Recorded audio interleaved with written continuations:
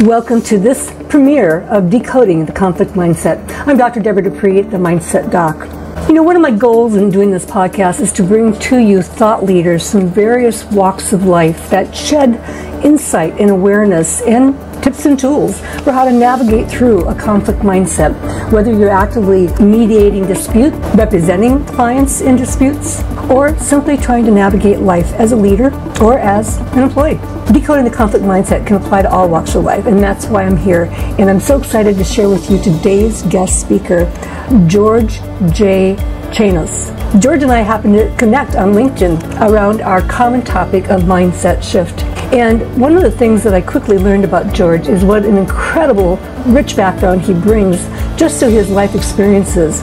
Starting off as a litigator, successfully arguing his case before the Supreme Court and won, and then became Attorney General for the state of Nevada. Well, he didn't stop there. A major life-altering event in 2012 shook up his world and caused him to take a different look at where he was going. Well, that journey led to a long letter to his then 15-year-old daughter who, because he almost lost his life, and that letter ended up turning into a book. Well, he didn't stop there. He went on to write another book because given her age and what he felt she has yet to face in the coming years, he felt it was important to pass on insights and wisdom.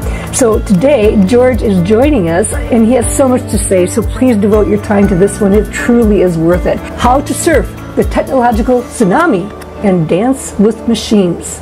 This has led to his book called The Millennial Samurai, and it's not just a book, it's a movement to empower people to make change in their world.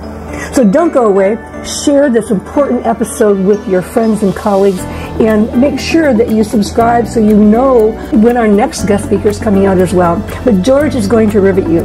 So set aside some time, share it with a friend, and be ready to write down some notes, because I certainly did when I was interviewing George. So take it away. Countdown's coming. George Chanos, surfing the technological tsunami and dancing with machines, where we're headed in the world to come.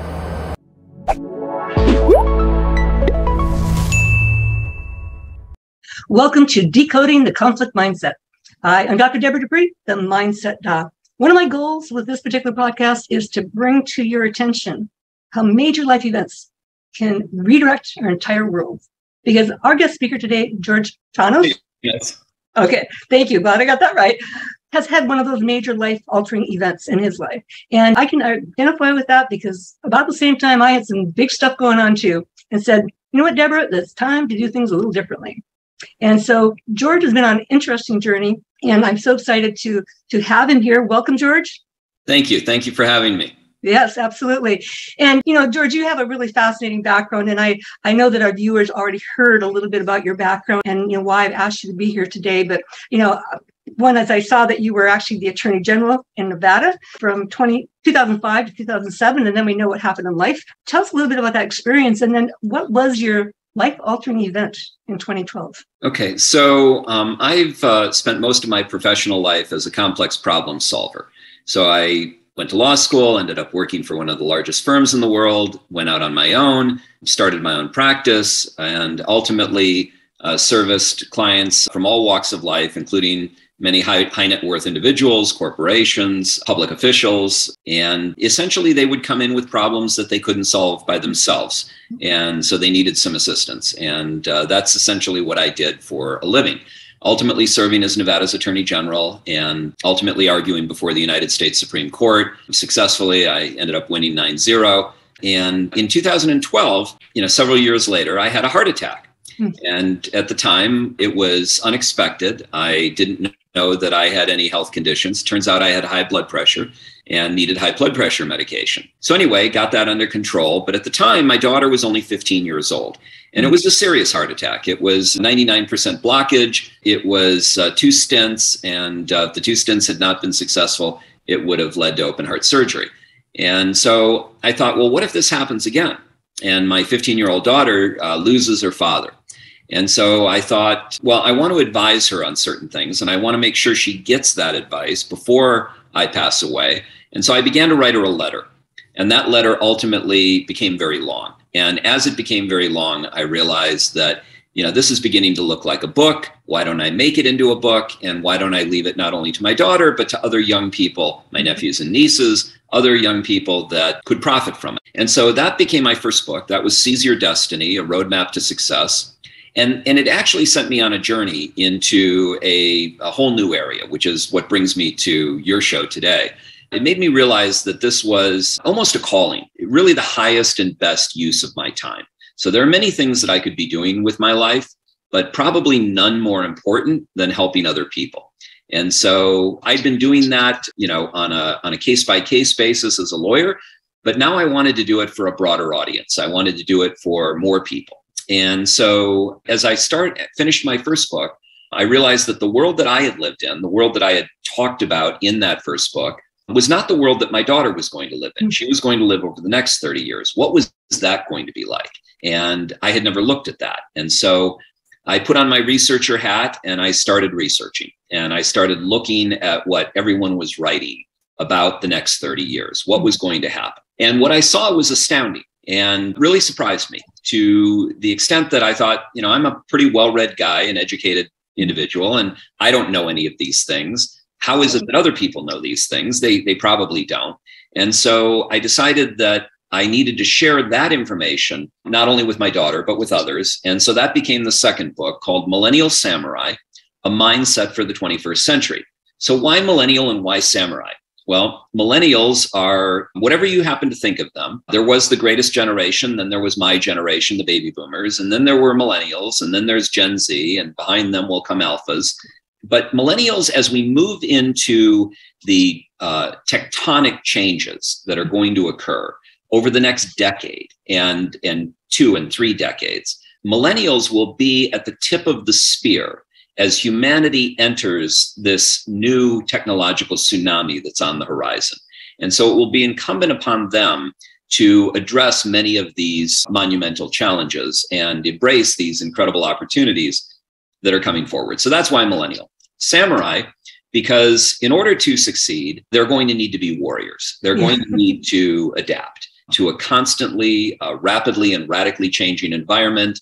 And they're going to need to embrace some of the ancient core values that the samurai, the Bushido code, that the samurai embraced, things like character and courage and commitment and compassion. So Millennial Samurai begins with the ancient core values, then it goes to core principles, then it talks about issues that matter, the issues of the day, global warming, economic inequality, high rates of incarceration, racism. All of these issues that we're talking about today are discussed in the book with a balanced approach towards each of these issues. It basically tries to get at the truth.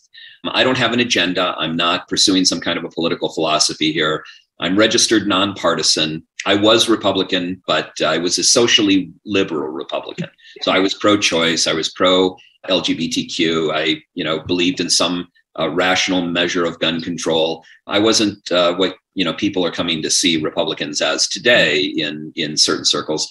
So I was always a moderate, and I have come to the position that there are 340 million people in the United States. They are equally divided. At no time have we been more divided than researchers have had to go back 160 years to the Civil War to find a time where we were this divided. Right. I believe it's an existential threat. I believe that collaboration and cooperation among humanity's varying groups of people is essential.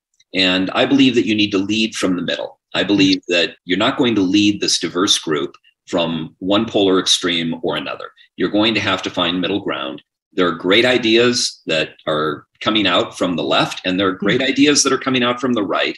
And there are some really horrible ideas that are coming out from the left and from the right. And so we need to cherry pick. We need to pick the best ideas, and we need to move forward in a united fashion towards solving our problems. So that's what I'm talking about. That's what I'm writing about. That's what I'm speaking about. And that's why I'm here today. Well, you touched on so many elements that I'm not even going to begin to sort of capsize on all of them, but a couple of things stand out. But, you just emphasize again how important it is to embrace a change in mindset. I always like to say, if all we have is a hammer, everything looks like a nail. And so we need to look at things differently and gain perspective, and what I call the 360-degree perspective. And people go, oh, I never thought about it that way. Well, communicating to have conversations, not confrontations. Yeah. And more from a learning perspective. What can I learn from how you see things? Not that I have to agree with it, but I can at least listen to it and glean on maybe there is some common ground in there. Maybe there's some new ways I can be looking at things differently. And so I appreciate what you said in the very, as you started talking about your book, is that no matter what you think of them, we certainly have had a lot of disparaging remarks, unfortunately, because there's a lot of creativity, innovation, ingenuity, and yeah, they're entering into a whole brave new world out there that we've never seen before. And the next gen behind that, are true digital natives from the time they were born.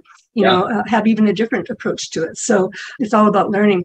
I guess, a couple of things, George, is that when you think about this book, I've seen some of the testimonials, which are absolutely amazing, and I'll come back to that. But if there were 2 or 3 main takeaways that you would want people to know about your book and why it might be a good read for them. Yeah. Well, first of all, I'd like to encourage them. I believe it's an essential read for them, not just a good read for them. Mm-hmm. And they can get a free copy of the book. This isn't about selling books. They can go to millennialsamurai.com and they can download the entire 444-page book for free. Wow. Right? Not a sample, not a chapter, but the whole thing. Or they can go to amazon.com where you read the reviews. There are probably 40 or 50 5-star reviews. They're all 5-star reviews. Mm-hmm. Some people have said it's a secular Bible for the 21st century. Others have said it should be in every home in America. So it's gotten some fantastic reviews. But the takeaways are essentially this. There is a technological tsunami on the horizon, right? And it is going to hit us like a tsunami much more quickly than any of us are expecting. Let me read you something just from today that I just read. So Eric Schmidt, the former CEO and executive chairman of Google, is leading the Special Competitive Studies Project, right? And that group has released a 186-page report that makes it clear that our geopolitical, technological, and ideological futures are all highly correlated and about to change very radically. The report states that by the end of this decade, okay, we're talking about within the next 8 years, quote, by the end of this decade, we will know if we will live in a world shaped by free expression, tolerance, and self-determination, or dictated by censorship and coercion. Again, we're talking about world-defining events that are less than 8 years away. Now, how did we get here? So they go on to say that China's political, economic, demographic, military, and technological calendars align in dangerous ways in the second half of this decade. The groups, they basically are saying that China and the United States are locked in a battle for technological supremacy. We're both moving at artificial intelligence with warp speed.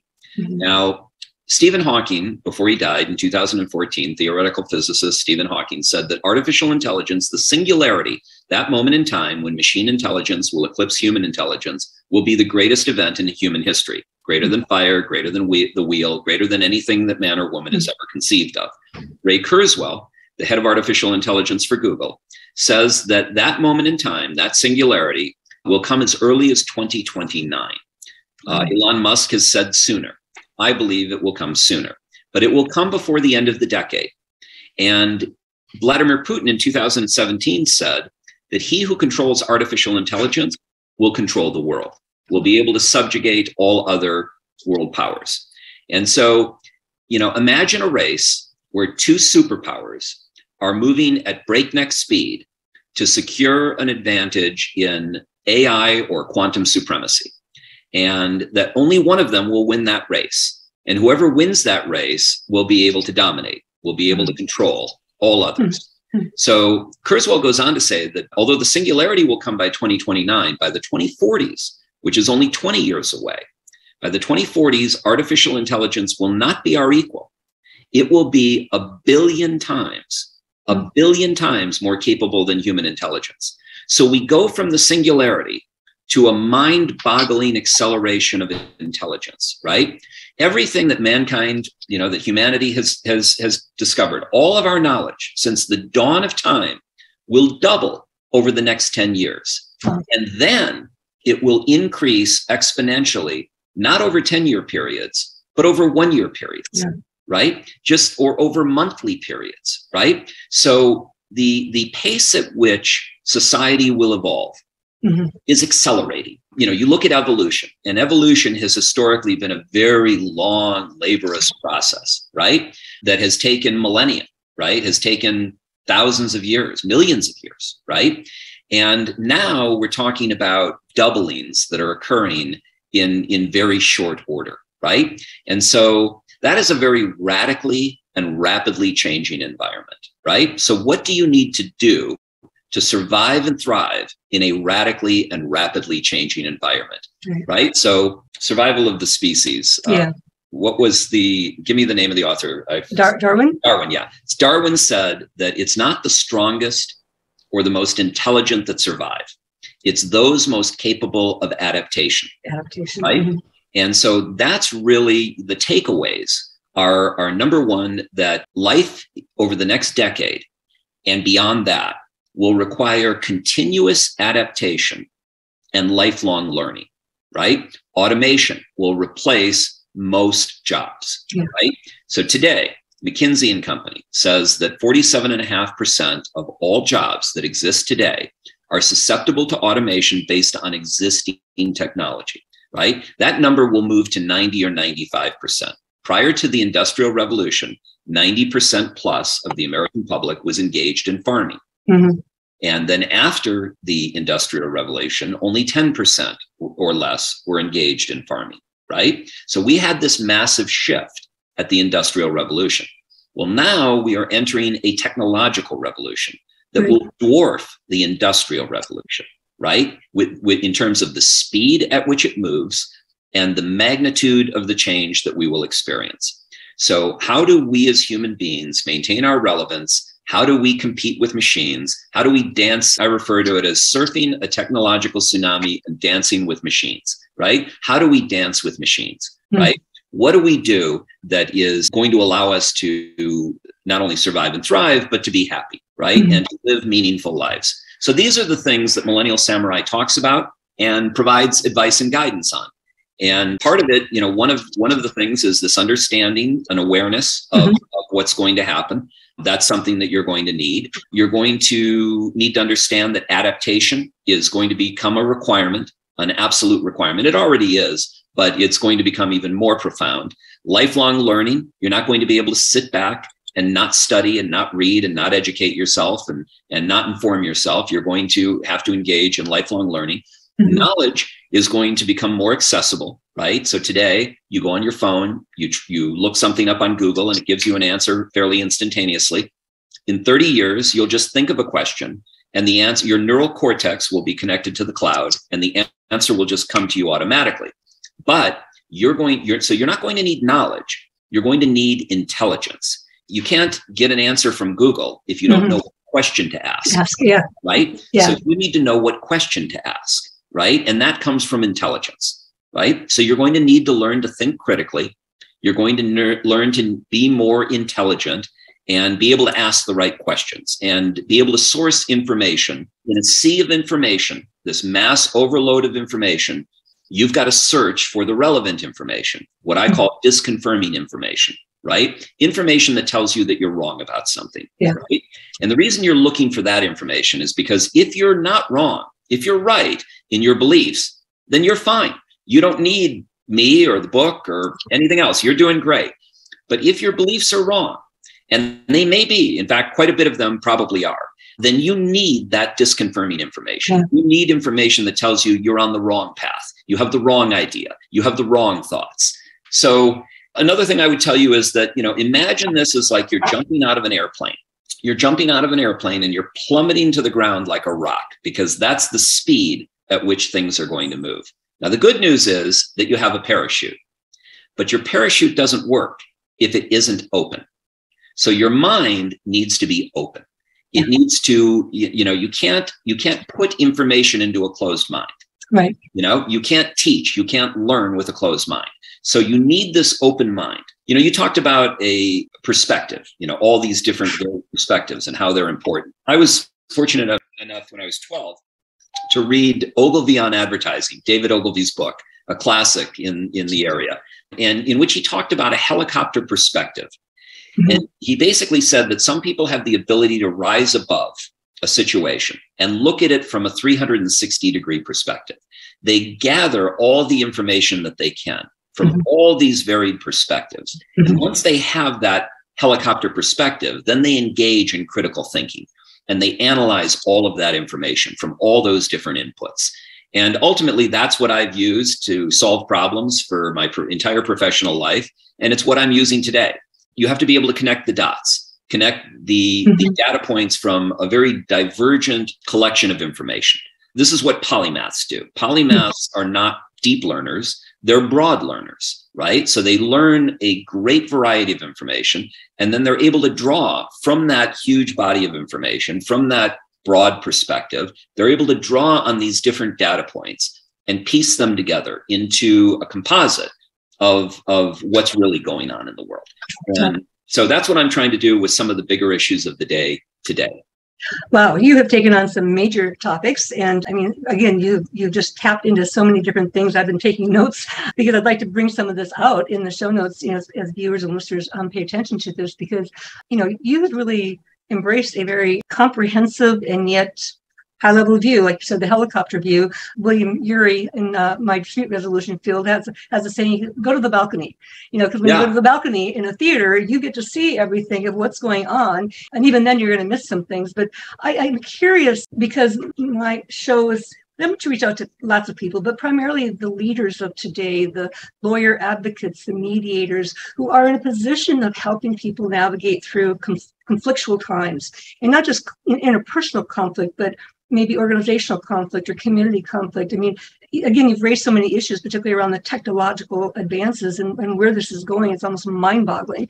But I'm curious if you could, translating what you've shared with us already about your book to our leaders in whatever profession they might be, how might they use some of this information and your insight to help them navigate their organizations through hopefully continued prosperous times that meet the needs of the people and meet the needs of the organization?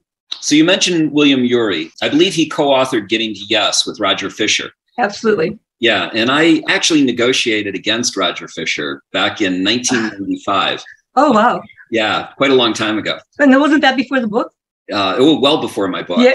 Well, before his book. I think Getting to Yes was in 88, if I'm correct. Yeah. So 95 is after that.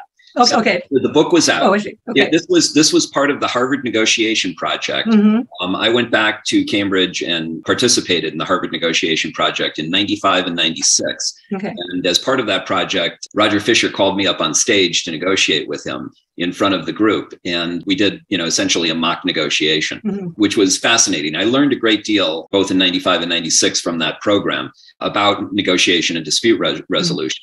But some of the things that I think lawyers, and obviously I am a lawyer and have been for quite some time, some of the things that they can take away.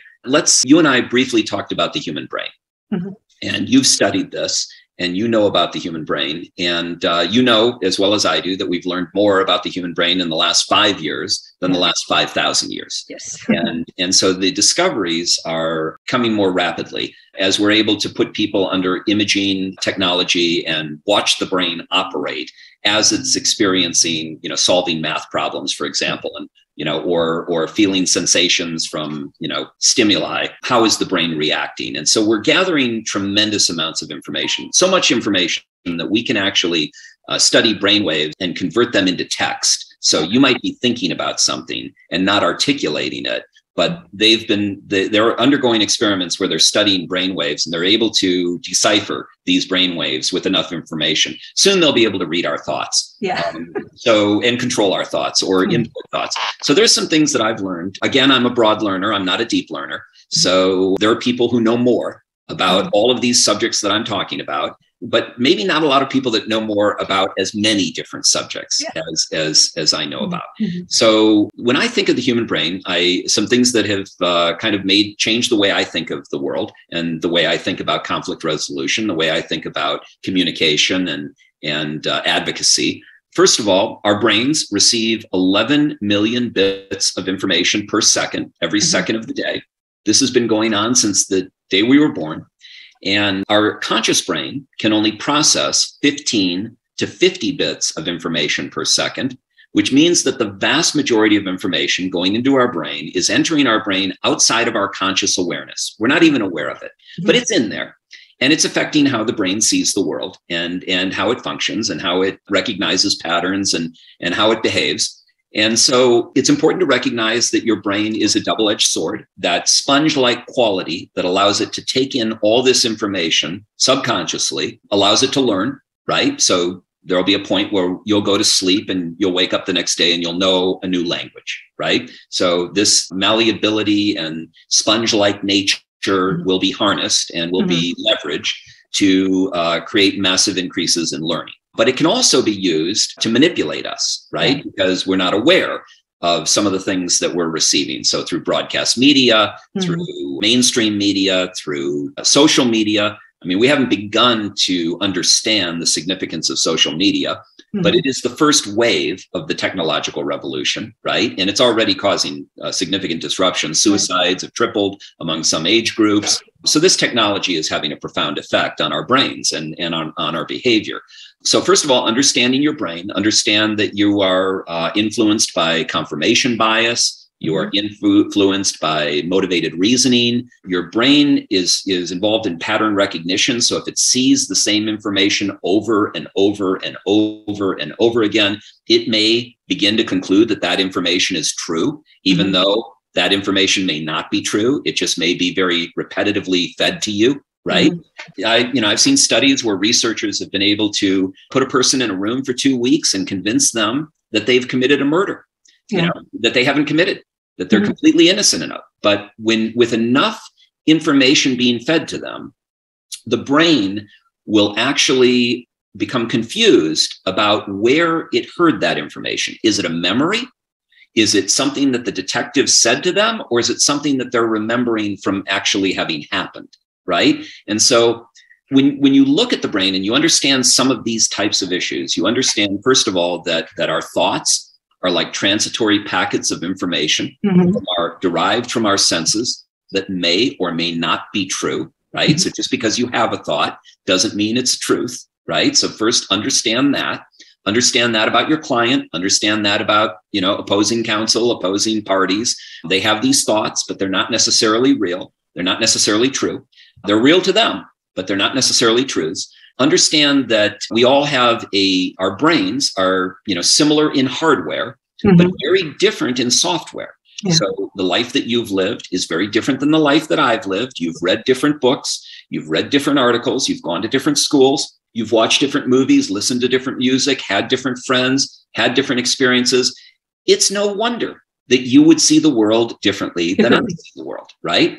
Now, when you understand that, you understand more about why people, I used to be baffled. I would know these people, and let's say someone thought that Bill Clinton was the greatest president in the world. I mean, I know today people that are 2 billionaires, for example, super bright, Harvard, Yale educated, immensely successful. One of them thinks that Donald Trump is the greatest president we've ever had. The other one thinks that he should never be allowed to serve in office again, right? 2 brilliant people with very, very different perspectives. How is that possible? And the answer is it's possible. And who's right? Who's right?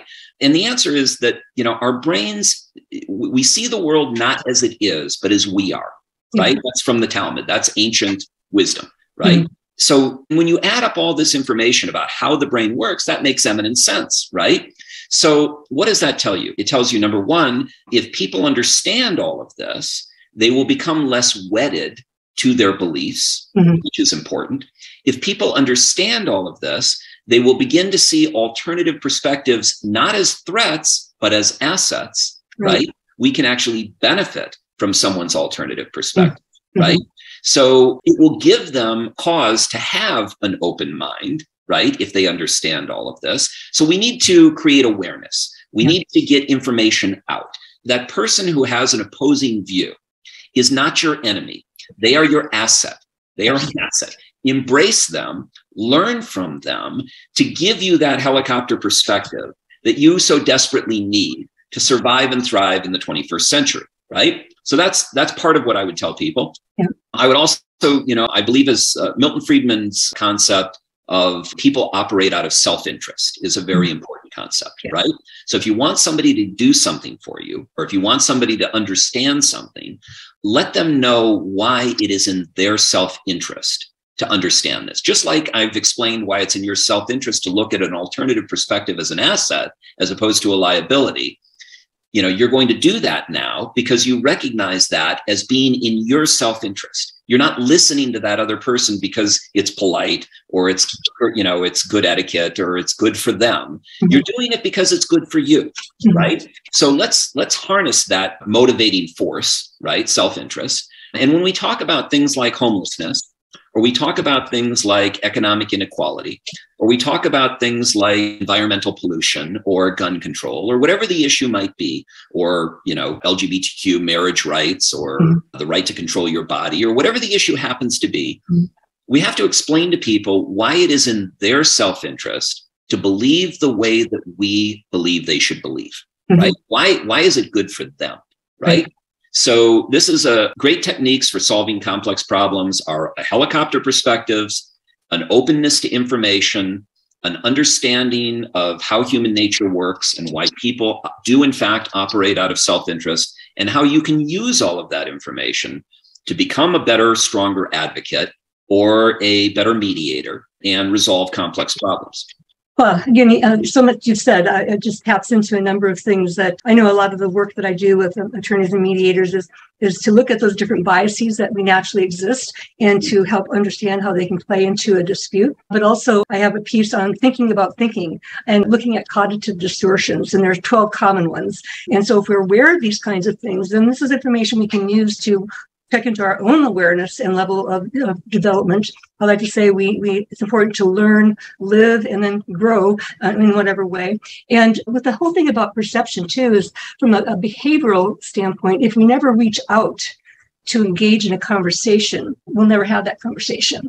And to recognize too, I like to say from an emotionally intelligent perspective, there's only so much I can possibly ever know about any several tracks, for example. But there's always going to be something that somebody else knows that I simply don't know. So I like to use that paradigm, that model of at any given time, I may be unconsciously incompetent. I simply don't know what I don't know. And then something happens. And how can we learn from that, grow from that?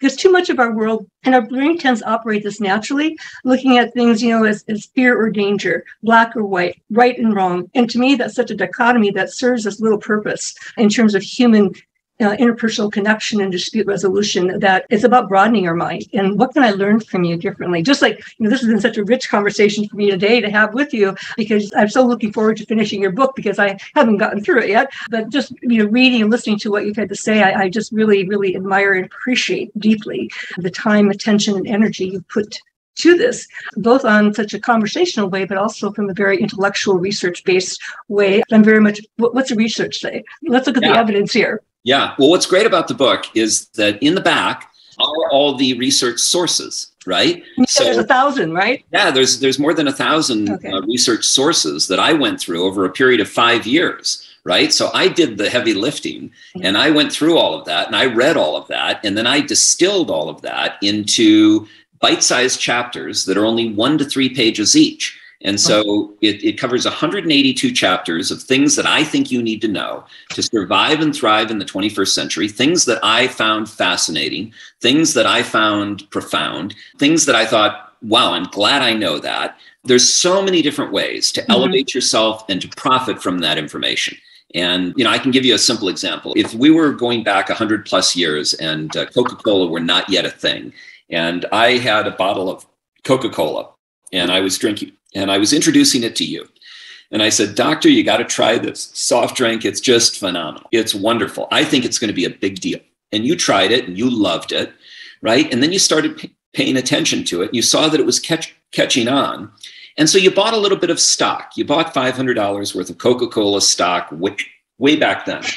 Well, today, that would be worth tens of millions of dollars. Right? So just having that knowledge would have been phenomenal for you. Right? So I can tell you in one of the books, one of the chapters in the book, and there are many that are like this, we talk about glass information storage, which most people don't know about. We talk about longevity escape velocity, which most people don't know about. We talk about asteroid mining, which very few people know about, right? But Larry Page and Eric Schmidt, for example, have invested in a company called Planetary Resources that will engage in asteroid mining. right? So why are they engaging in asteroid mining? Well, they have identified an asteroid belt that is mineable with a potential of about 5,000 asteroids. Just one of those asteroids, an asteroid called Davida, has more than 10 times the global GDP in precious metals. So the global GDP, the US GDP is 20 trillion, the global GDP is 100 trillion. And here's a single asteroid, one out of 5,000, that has over $1,000 trillion worth of precious minerals, right? So first of all, that alone would tell you to keep an eye on Planetary Resources and other asteroid mining companies, because these are going to be big business. This is going to be a whole new industry, right? But there's more. What you learn in the book is that the precious minerals, which are 10 times the global GDP, are not the most valuable thing on the asteroid. The most valuable thing on the asteroid is water, H2O, because all of NASA's 135 space flights have been fueled by rocket fuel made from hydrogen and oxygen. So if you have hydrogen and oxygen available on the asteroid becomes a gas station where you can refuel, you can create rocket fuel. Now, when you further know that in order to take 1 ton of rocket fuel into space, you have to burn 10 tons of rocket fuel, you realize that outer space colonization is not possible without gas stations in space. So these asteroids open up planetary exploration and colonization. We don't get to Mars. We don't colonize Mars without using this water on the moon or on the asteroids to refuel. So this is a whole new area that nobody's talking about, that very few people know about, but its significance is obvious, right? It's plain to see that this is going to be a massive growth area, right? Yeah. So now you know. So it first comes out, you'll be able to take advantage of that.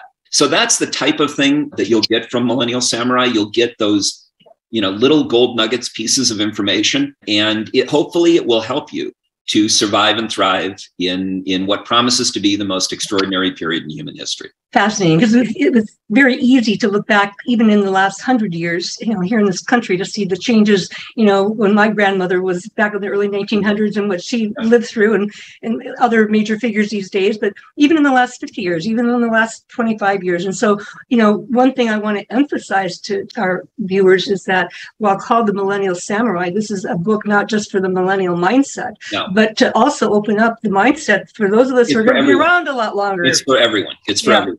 Yeah, my reason in calling it that was because they're going to be at the tip of the spear. Yeah. Some of us are getting older, and so we're going to be less capable of changing the world.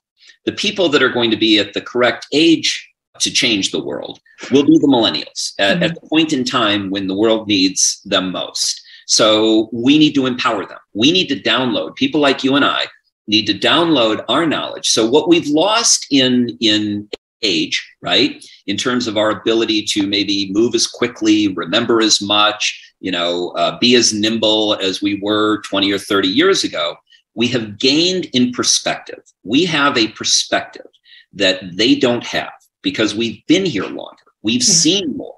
And so that wisdom, that perspective is the gift that we have to share. And we need to share it with the younger generations so that they can do the work that's required to save us all, right? So that's the way I see it. I totally agree with you. And since I do a lot of workplace interventions where the whole generational differences and conflicts erupt, is that not only do we need to share our knowledge, being in the older working generations, but we also need to listen to the ideas and visions that other younger people see, because they can take what we know and put out there in a totally different way than what we are living with right now. Yeah, that's a huge point, because, so our generation necessarily has a different mindset because we lived through a different environment, right? So baby boomers, for example, if you talk to a millennial today would rather make $40,000 a year at a job they find interesting than $100,000 a year at a job they find boring. Yes. Okay? Now, our generation probably wouldn't have made that trade. Yeah. We probably would have said, no, I'll be bored As long as I get the money. Yeah, so I can get my house quicker and I can get my car more quickly, you know. So, but they have a different perspective. Now, we look at that, many of us look at that from our generation, and we can't understand it, right? We look at it as like they're making a mistake, right? But in truth, for the world that they are going to live in, they need to think differently than we do. The way we thought is not going to work. Right. So there needs to be more collaboration. There needs to be less of an emphasis on consumerism. Right. There needs to be more empathy. Right.